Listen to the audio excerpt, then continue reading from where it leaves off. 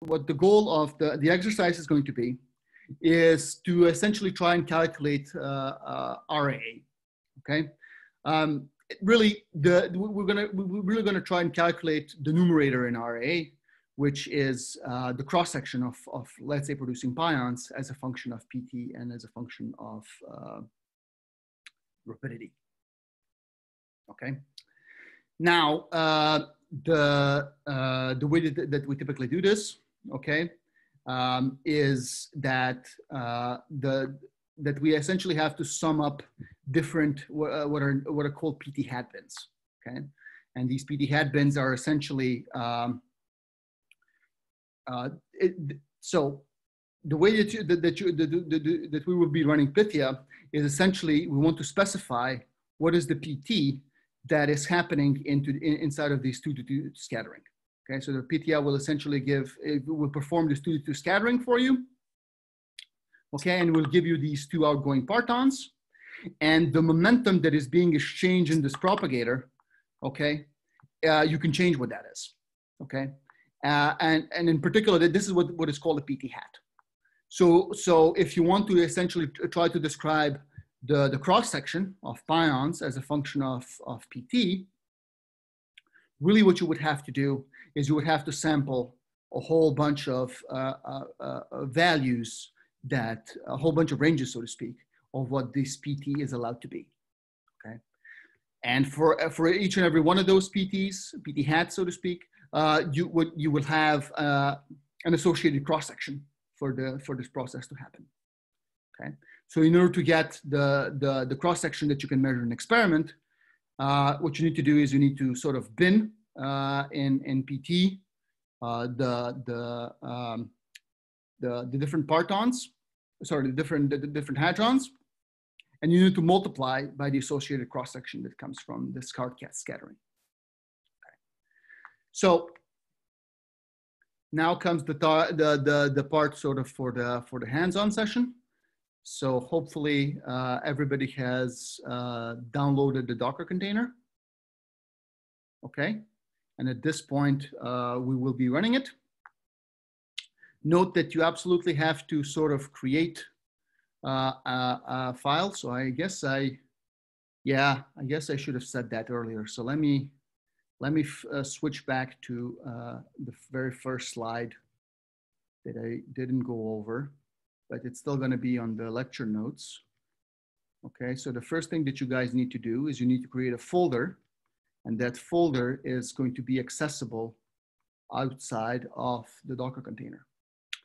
So to create a folder outside of the Docker container, so I use the % basically to label instructions that I want you to run outside of the Docker container.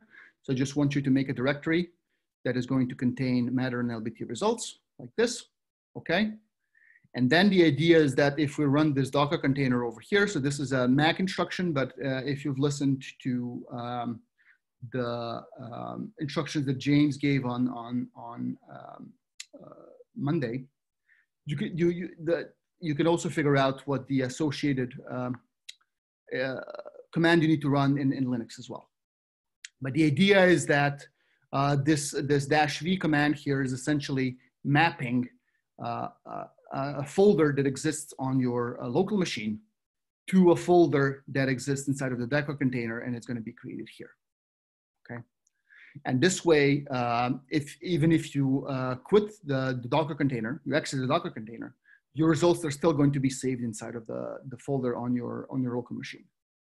Okay, so okay, so once everybody is done creating this directory and starting up the Docker container, let me know by using the Zoom poll.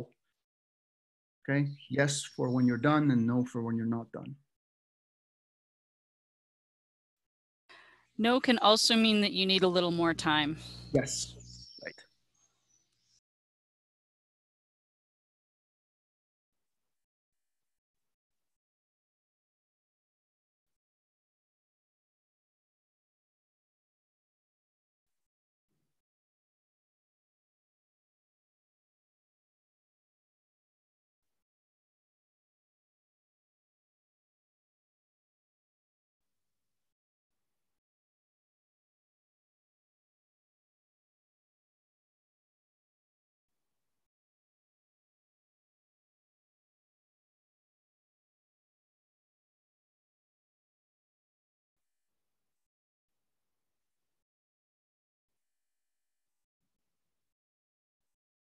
How are we doing, Christine? 14 to 13 with 123 people logged on. So by far, I would interpret that as most people are still working. Okay, fair enough.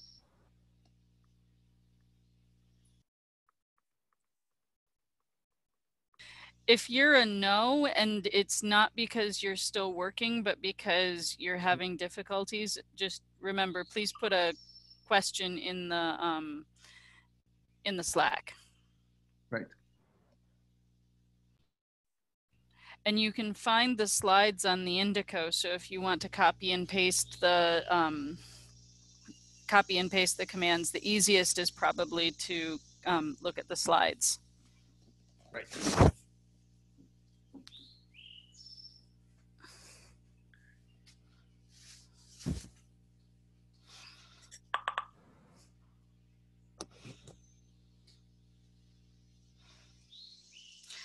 Okay. There's one question. I don't know if I did something wrong, but there are several gigabytes of downloads that someone's waiting on. I'm going to take that as a yes, you probably did something wrong. No, not necessarily. So what's going to happen is because there's a, okay, so let me go through what's happening here. So what the reason why I'm doing this extra Docker container is that inside of the Docker container, we also have a realistic hydrodynamical simulation that is present. Okay. And this realistic hydrodynamical simulation is what's taking a lot of space. Okay. So the goal is, I will go over a little bit of some of the switches that we're going to be playing around with today, and also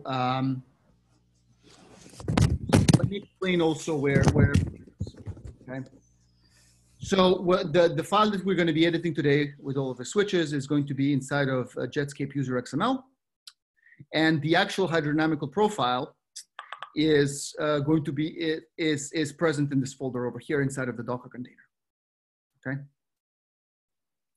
So the two files that we're really going to be playing around with is the jetdata.h5 file, which actually contains the entire hydro history.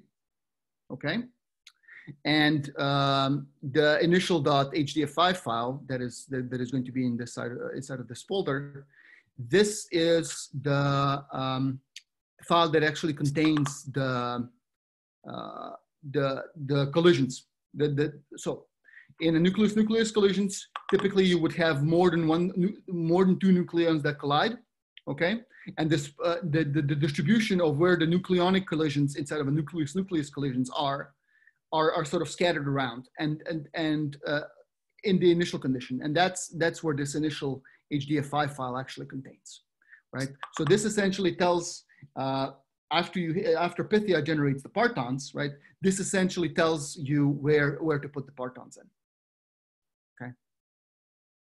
So the framework is essentially going to pick one of these scattering centers and put in the two hard partons that Pythia typically generates. Okay. Okay, so if it takes seriously gigabytes, I think that with everybody around the world, that's going to be that's going to take them quite some time to download because the quality of internet connections varies widely. That's right. That's right. So what I'm going to go over then is essentially I'm going to quickly go over the.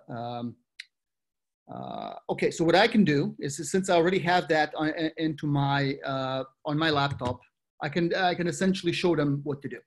Okay, and then the idea would be to essentially run what I showed them, but just to scale it up at a larger scale. We generate more events in such a way that we sort of have a more reliable RAA or cross section that we can use to calculate things. Okay, so let me go over the JETSCAPE user XML and a few of the things that we will be changing. Okay.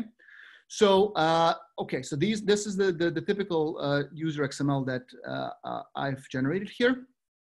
And events is telling you how many JETSCAPE, how many Pythia events that you want to essentially generate, okay, per PT had been.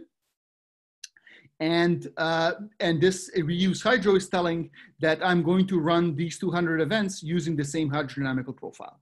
Okay, if you reduce this number to something smaller, then you would have to have the associated number of hydro. So if I said the N reuse hydro is 20, I would need to have 10 hydro profiles that I can feed into the, they're essentially present inside of this folder, right?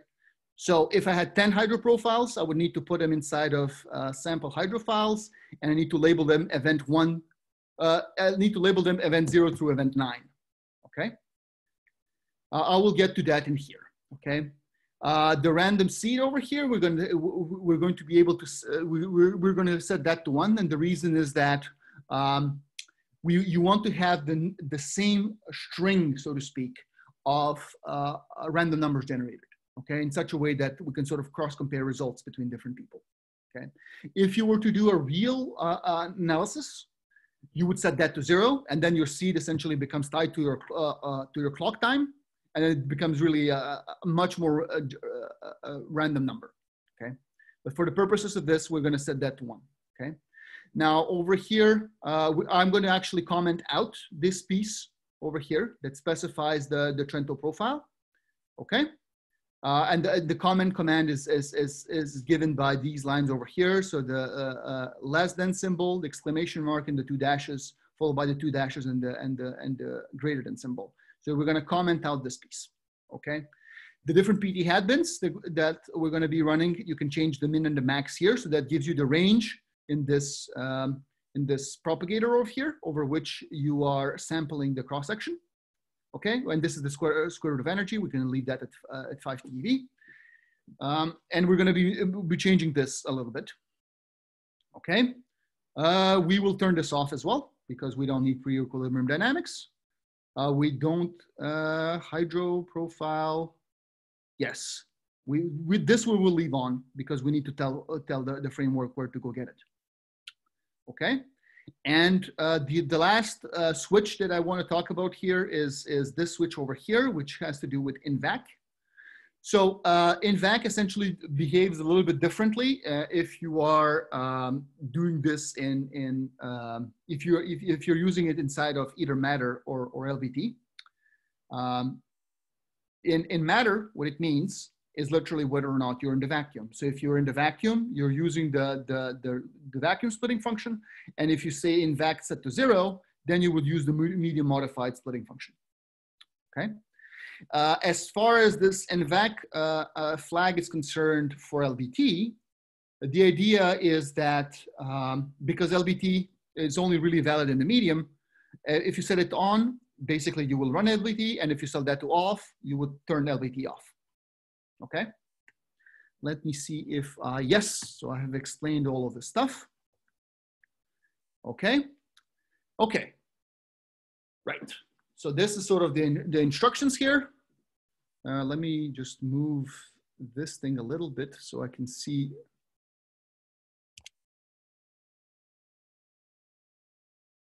Okay, so these are the instructions. So we're going to go into the build directory. And in the build directory, once we edit the XML file, we're just going to go to run JETSCAPE, and we're going to specify the configuration file as usual, as you've seen on many other lectures.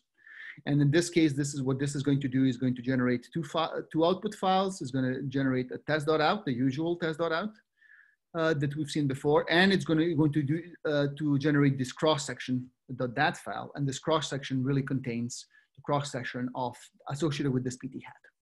Okay.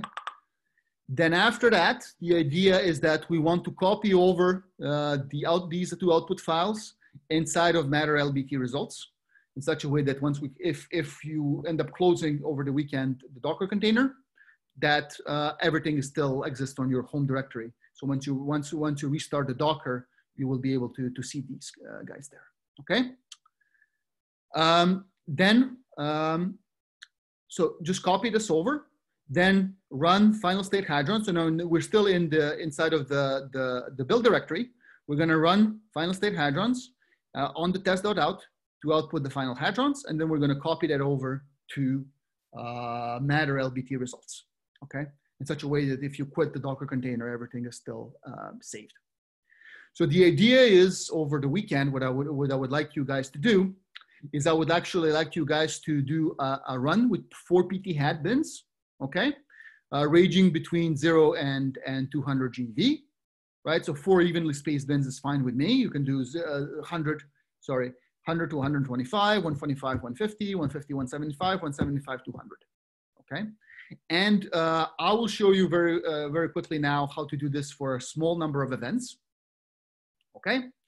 But for the purposes of this run, that essentially is going to be your homework assignment over the weekend, I actually want you to do this with many more events. 2,000 would be a good number, but if that takes too long, you can reduce that number, okay? To whatever is sensible, okay? Okay, so at this point, I think this brings me to my to the end of my slides here. Okay, and let me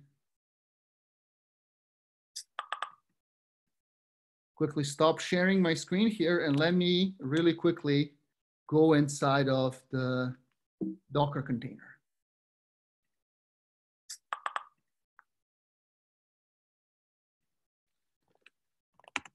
Okay.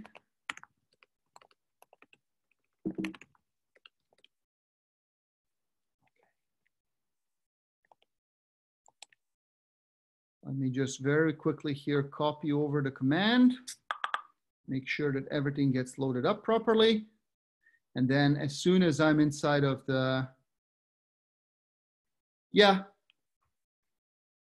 you can take a quick break at this point while I spin up my Docker container.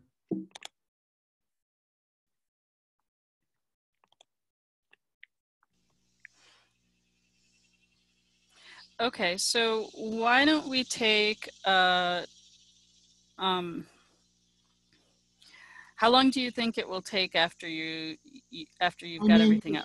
It's really not very long. Not very long at all. Okay, so let's take a 15-minute break, okay, and come back at 10:35 US Eastern time. Okay. And then it looks like we're a little ahead of schedule. So the plan is that we're going to start Yasuki's talk a little bit early as well. And this maybe gives people a chance, if possible, to catch up on the downloads to see if they can get that far. All right, yeah. 10:35, everybody. Okay.